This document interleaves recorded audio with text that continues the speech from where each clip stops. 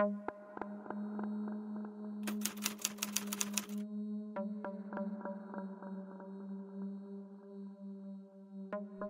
early 2023, Sanyolki, a town in Ecuador, was rocked by the brutal murder of a young woman. The surprising thing was not the gruesome carnage itself, but the reason for it, a stolen $600. Was the life of a 37-year-old woman really worth $600? Paula Ortega Alcocer, born in March of 1986, was the second child in a large family. She excelled in school Dario Figueroa Lara, then entered the Technical University, where she studied hospitality business. After her studies, she took an active part in the development of the family business in the production of holiday goods. Ortega Alcocer was a fairly wealthy and well-known family in Sanyolki and nearby towns of Ecuador. Paula's father, in his younger years, began building a business supplying holiday merchandise to stores in Ecuador. The business became quite successful, which allowed him to open his own production of balloons, piñatas, and other holiday items. The opening of several stores followed. Holiday shops of the Alcocer family were not only in Sanyolki, but also in the capital of Ecuador, the city of Quito. Each family member was involved in developing and managing the family business. The father developed and increased the main manufacturing facilities. He opened new workshops for the productions of balloons, garlands, caps, and other holiday merchandise. 3 children each had a store where they organized everything according to their wishes. Entrepreneurial Paula was so in love with her father's business, so she went further and, in addition to the store, organized within the company services the organization of holidays. This was a great success. Paula seemed to have found her calling to bring joy to people, which made her absolutely happy. For quite a long time, the family was doing very well, unfortunately only in business. In Paula's personal life, a young and cheerful woman was haunted by failures. Paula's first marriage to Carlos Pedro was not happy. After the birth of a young daughter, he became addicted to alcohol. He began to disappear from home, stealing money from his wife's store. He cheated on the woman, and she broke up with him, remaining alone with her daughter. Paula was going through such a difficult time, having lost hope for future love. Psychological support from her family and her favorite job helped her to return to her normal life. 10 years later, she meets Christian Diego, the tall, dark-haired, handsome man who was 4 years younger than Paula. Paula, who had already lost faith to meet a worthy man, was not so hasteful to start a new relationships.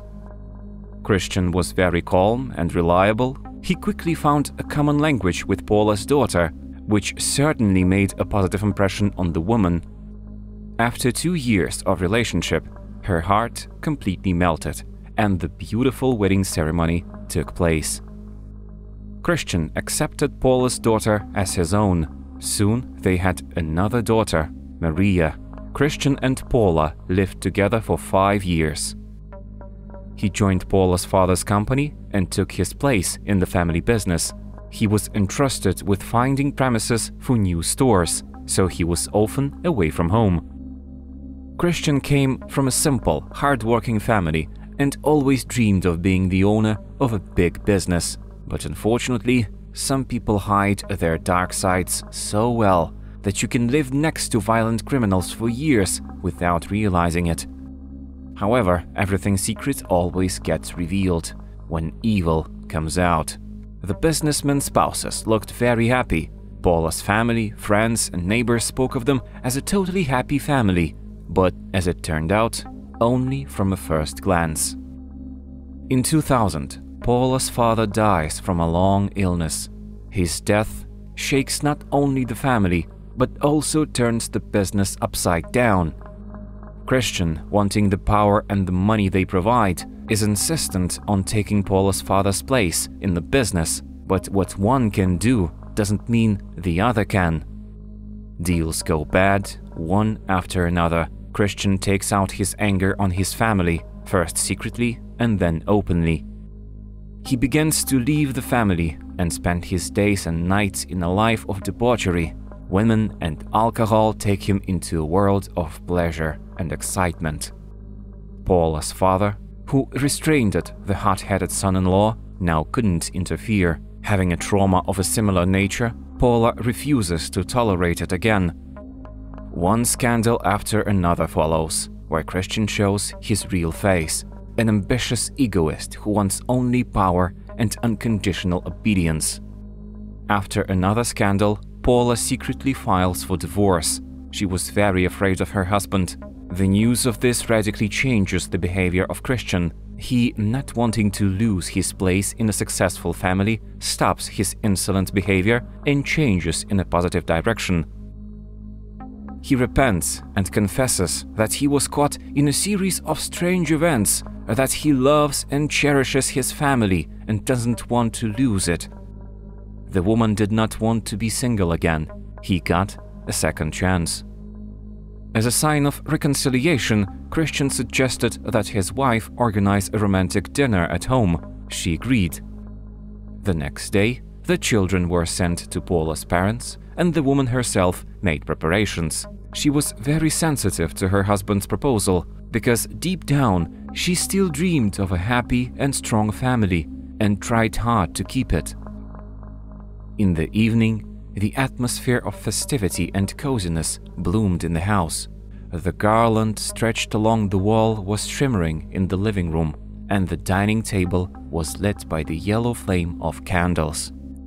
Christian opened a bottle of white dry wine, and Paula served hot dishes. It would have been a truly reconciling evening had it not been for Christian's proposal, which had once again disturbed the peace of the house. The man was a shareholder in the Alcosar company. He told his wife that while chasing the desire to replace her father completely, he had lost an important tender for the company. This led to a huge loss, and in the current situation, the company is in great need of a new investor. That meant only one thing: a part of the company would be officially transferred to the new owner. Paula was strongly against it, because her father built this business only for his family. Christian's persuasion didn't help. The man was angry. After all, he had already found an investor and dreamed of pulling off what he wanted without any accidents. The dinner was ruined, and so was the couple's relationship. On January 2nd, 2023, it was an ordinary day. Paula took her youngest daughter to the playroom and went to the store to work. She had a large order in which she was supposed to assemble balloon fountains and get all sorts of merchandise for a themed party. During her lunch hour, two men knocked on the store. The store was closed, but Paula opened up. She was waiting for a courier to pick up the balloon bouquet. The two men, of skinny build, were identically dressed, as if they were twins. The dark sweaters and hoods on their heads startled the woman a little. They took their time. They looked around and went off to different sides of the store. The woman called out to them, informing them that the store was closed for lunch. They surrounded her and pressed her against the wall. The fear and silence of this scene was interrupted by a knock on the glass door of the store. The two guys hastily ran out of the store. A smiling young courier rescued Paula from the unknown man. The woman handed over the package, closed the store, and with shaking hands, dialed her mother's phone number. The mother suggested reporting this case to the police, but Paula refused because nothing terrible had happened. She was just frightened. She did not open the store again that day. All her thoughts turned to Christian's actions. Who were these men? What could they possibly want from her? Paula decided to take a little walk around the town to calm herself down. She walked into a coffee shop in a nearby street. She took a leisurely stroll through the park to get some fresh air. Then she stopped by her sister's house. There, over a cup of sweet tea, they had a heart-to-heart talk. In a rush of emotions from the shock, Paula told her not only about the two strange visitors who frightened her, but also about the difficulties in her family. She told her sister that Christian had changed a lot after her father's death. He began to drink alcohol, openly cheated on her. Paula kept silent about her husband's proposal to merge the company with a new investor. The woman never told her loved ones about her personal problems, but on that day her emotions took over her sense of pride and shame. Shame of accepting such humiliating treatment. "He's a strange creature. My sister was upbeat, happy, fun, adventurous, hardworking woman, a super gentle and a sweet mom," Adriana Ortega, Paula's sister, later said. She had long plans for her life, which she told me about at the time. She wanted her daughters to grow up, to be professionals. She wanted to continue her business, a dedicated and tirelessly hard-working woman. After a heart-to-heart talk with her sister, Paula headed home. A phone call made her stop. It was Christian calling. He informed his wife that he would pick up their daughter from the playroom and they would drive to the store together to pick her up. He was talking so fast, children's voices could be heard. Paula didn't have time to tell him what had happened to her at the store, so she had to go back to work. Once again, the woman was thinking about the well-being within the family, not within herself. Trip there didn't take long. All the necessary city infrastructure was 10 minutes away. Christian arrived alone. His daughter had asked him to go home, and he couldn't say no to his little princess. He informed his wife that the girls were home and were asking to bring them hamburgers for dinner. What modern family doesn't go to hamburger joints? But this time Christian took his wife not to the nearest diner, but to the food court at the mall, which was a few blocks away. He stopped the car at the wall of the parking lot and, after saying goodbye to Paula, went to pick up the order, locking the car with a central lock. The woman closed her eyes and relaxed after a difficult day, sitting in front seat of the car, waiting for her husband.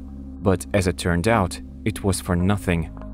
After a couple of minutes, two identical figures familiar to her appeared near the car. They were talking loudly and walked around the car several times. The woman stood up from the voices she heard and recognized those unexpected visitors by their silhouettes. She tried not to panic because the car was closed and her husband was about to return, but the car's headlights flashed mercilessly and the door lock buttons simultaneously went up. Paula rushed to the back seat and scrambled down between the seats, covering her head with her hands. It was a trap, however. There was nowhere for her to run. One of them opened the front door and seated himself in the driver's seat.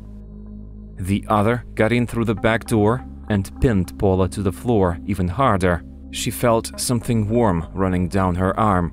The next thing was darkness.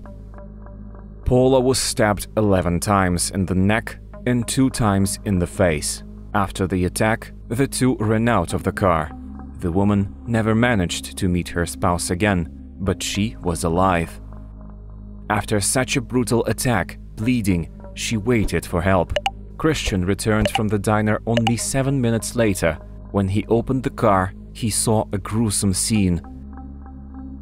The seat and floor of the car were covered in blood. The man pulled out his cell phone and dialed 911. In his panic, he was unable to explain clearly to the emergency operator what had happened and give the coordinates for the ambulance. Afterward, he called Paula's mom and reported the assault. He got behind the wheel and drove to the hospital. Unfortunately, Paula died in the emergency room before receiving the care she needed. Christian, who was waiting in the emergency room, took the news too hard. He screamed, threw chairs. The loss of his wife shocked him. The first version of the prosecutor's office was a violent death for the purpose of robbery. Later, it was found that from Paula's purse was missing $600, and the golden chain disappeared from her neck. An investigation was launched. The prosecutor's version was confirmed. The traces of 2 unknown men who had visited the woman's store were found on the city's traffic cameras. but they were both wearing hoods. No way to make a sketch of them was possible, and their descriptions provided no clarity. 2 months after the woman's murder, her family is demanding justice, but the investigation stood still. In the course of another interview with relatives, Paula's sister, Adriana Ortega, gives testimony that casts doubt on Christian's non-involvement in the murder of his wife. She tells the investigation about a conversation she had with her sister on the day of the tragedy. She also reveals to the investigation that Christian regularly cheated and inflicted domestic violence on Paula, and she wanted to divorce him. It was the perfect motive for murder. After all, Christian didn't want a divorce. If his family broke up, he would lose his wealth and his title of a hero. An ambitious man couldn't let that happen. The prosecutor's office checked this version. During the search of the house, phones containing Christian's correspondence with numerous women were found. They also examined messages between husband and wife, which confirmed the difficult relationship between the spouses. One of the most important pieces of evidence was the prepared documentation of the transfer of the company to a private person with Paula's signature, which she refused to give. The prosecutor's office continued to gather information to prove Christian's possible involvement in Paula's murder. After some more time, the investigation has more and more new evidence that unravels the complex tangle of the couple's relationship. 2 weeks after the incident, we discovered that he had made a transfer of $2,000 to a card to an unknown woman, said Adriana, Paula's sister. What is most outrageous, relatives said, that the payment was made from Paula's account when she was dying. Instead of reacting instantly to provide first aid to his wife dying of stab wounds, Christian simply bided his time. The investigation verified this information. The identity of the woman who received the transfer from Christian that day was established. She turned out to be local, 28 years old Laura Castillo. She was summoned immediately for questioning. She said that she discovered the missing bank card about a couple of days ago, but did not pay any much attention to it. As her brother often uses her card, history of transfers revealed a $2,000 transfer from Christian on January 2nd at 8 hours and 5 minutes p.m., but she claimed she don't know the man. At the time of the murder, the woman had an unshakable alibi, proving she was not involved in the incident. She was released, and the investigation again remained at a standstill.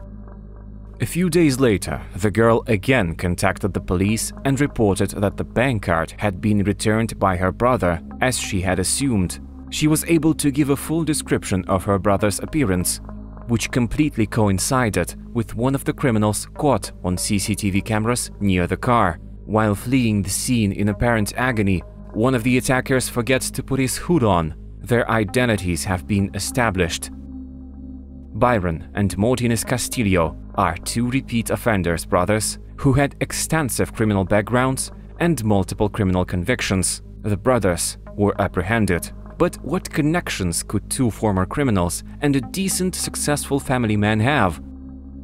The investigation went further and found that the attacks on Paula were repeated by the same Castillo brothers. So what did the criminal brothers want with the young woman?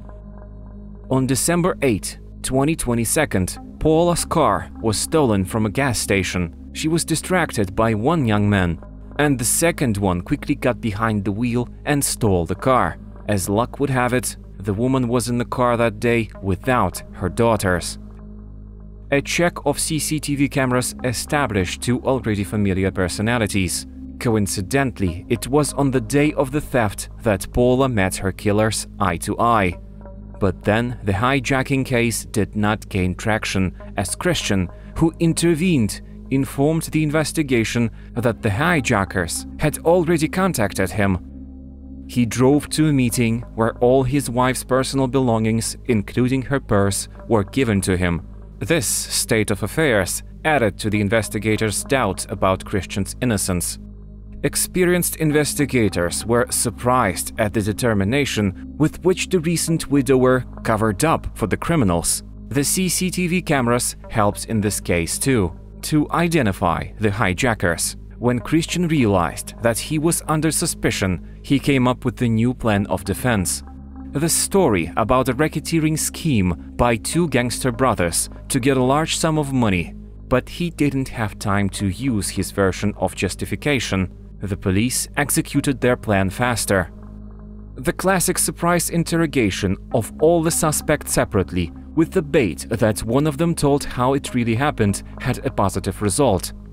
Martinez Castillo confessed that more than 2 months ago, Christian had paid him and his brother $2,000 to kill his wife, and was to transfer another $2,000 after the execution. At the investigation, Martinez testified how he stabbed the poor, terrified woman 11 times with a knife. Realizing that the crime had been solved, he gave away all the details of their relationship with Christian without regret. Martinez told investigators that the carjacking was also part of Christian's plan to pressure the woman, as was the attack on the store. Just coincidentally, Paula lived a few hours longer. On November 29, 2023, all 3 suspects went on trial. In the courtroom, the prosecutor's office presented a complete picture of what happened on the day of the murder. Surveillance videos of the sector where Christian parked his car, discovered by the prosecutor's office and subjected to audio and video forensic analysis, tell the full chilling story. The images show Christian Diego getting out of the car. He appears to walk inside the mall to the elevator. A few minutes later, he returns and unlocks the car door with the remote control, while already half a block away from his vehicle, and immediately after that, the 2 perpetrators get into the car to stab Paula. After committing the offense, the man turned around numerous times. The prosecutor's office report states, he left the premises, went back to see where the car was, walked to it, stopped, went back. It was like he was stalling for time, walked back and forth. Then he talked to someone on the phone. Then he walked away from the car in the opposite direction, walked 1 block before returning to the car. When he saw his wife bleeding, he was not shocked and did not rush to help her, but took her to the farthest hospital. Based on the camera footage reviewed, Christian's actions were reconstructed minute by minute. The court was especially disturbed by the first 4 minutes after Paula's murder, when the woman was bleeding in the car, but was still alive and in need of help. Her husband, standing next to the car, in cold blood, transferred money to accomplices for the murder. Attorneys for Paula's family are asking that these videos be admitted as aggravating circumstances to the crime. The fully reconstructed picture of that horrific day presented at trial proves that hours before the crime, 2 subjects enter Paula's store. Around 1 hour and 30 minutes p.m., they were transported to a neighboring street by none other than Christian, meaning that the crime should have been committed in the afternoon, when the store was closed for lunch and Paula was there alone, thus proving that the robbery murder presented was a carefully planned one. How did the 2 perpetrators know that the couple was going to a diner if they did not drive a car or motorcycle to follow the car? Yet they arrived at the location and committed the crime. Prosecutor Marlene Calderon said at the hearing, not raising the window fully, unlocking the car doors at the place where he bought the hamburgers, going around 1,000 times before helping his wife, making phone calls and not assisting his wife at the nearest clinic are some of the evidence that will help to convict him of femicide. Femicide is a gender-based hate crime defined as the intentional killing of a woman for being a woman. Quite a few personal facts from Paula and Christian's family were presented at trial as hatred of women. It's hard to believe this exists in today's world. Christian was only 4 years younger than his wife. which was the main reason for his wife's abuse. Paula's many years of humiliation as a woman were carefully hidden not only from her entourage, but also from Christian's relatives. Young, successful Paula lived as if in a golden cage, covering up and encouraging the behavior of her tyrant husband, allowing him to prove himself. Years of silence led to an insidious plan to seize his wife's holiday empire and sole custody of his daughter Maria. Interviews with over 10 witnesses, neighbors, friends, examination of all correspondence inside and outside the family revealed Christian's real face and his goals. Having no right to sign, he wanted to force his wife to sign the documents on the transfer of shares in the company. His plan was a failure. Christian didn't kill his wife. He gave her a real psychological abuse, which he had carefully disguised for years.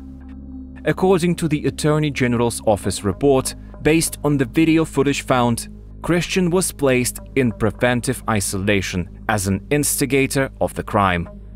Preventive isolation is not detention, but merely a plan of action to remove a person who possesses a danger to society. After this measure was granted, the man planned to flee. Christian's defense tried very hard to portray the man as a victim. They were unable to refuse such crucial evidence as CCTV footage and false documentation of the firm's transfer. Then the defense desperately tried to make the perpetrator look like a person with a mental disorder. After all, he had episodes of sudden anger. Christian was interviewed by several psychotherapists, but he was found to be sane. Advice was given by the defense to leave the country as an escape option. The lawyer said to him, "Do you have your passport ready?" Receiving an affirmative answer, he replied, "Then tomorrow you should buy a ticket to Panama." But even this plan of the tormentor failed. After the lawyer's advice, the alleged femicide organizer started looking for a ticket to travel to Central American countries.